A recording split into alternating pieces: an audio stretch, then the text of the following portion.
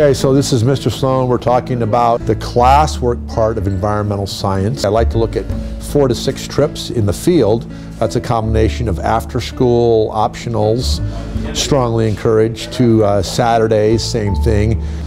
Trips are everywhere from the lower Puget Sound to local estuaries, to the Squally Wildlife Refuge, to lot sewage treatment. The AP exam, if you're interested, we use this book. It's a Miller book. This is an older book. There's approximately 25 chapters in the book. All the chapters are on the AP exam. However, I am strongly encouraging kids who've had chemistry, so we don't rewrite chemistry within the last year. That eliminates a couple chapters on just basic chemical reactions and elements in the environment. Homework.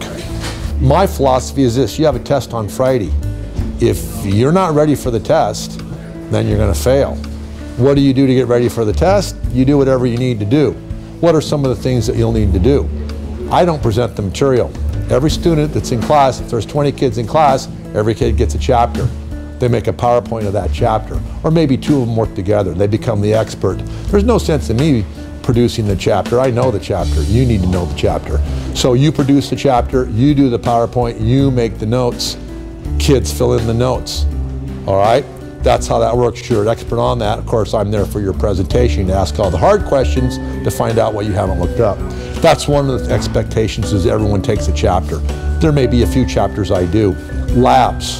How many labs? Oh, we're looking at about a lab a month. No, about 9 months in school by the time you, maybe 8. You have to do a lab. Team with someone, 1 or 2 people, team up to do a lab. What might be one of the labs that you may do? You may do water quality lab with salt water or fresh water. You setting up monitoring stations. You might do a soil quality lab based on the soil quality as far as plant growth health. There's about 10 labs that we have.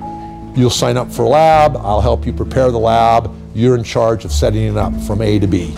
Last thing that's required is a research project. For example, here's a research project right here. This is, these are cuttings, these are clones. These are cuttings of very expensive plants. Those are all tips. They've been treated with a certain kind of root hormone, and also they've been treated with a certain kind of insecticide, one of the most popular insecticides in the world. If you use different types of insecticides in the 5 trays, what are the results of the root cutting hormones over time that result in your propagation? That's an example of a fairly short type of lab type research project that you can do and present. But that's expected too, is the research project. It's expected to be science quality and also presentable to a science type fair without too much of the fanfare. So, science project, 1 lab, 30 chapters. Test every week. That's kind of the expectations for the AP Environmental Science.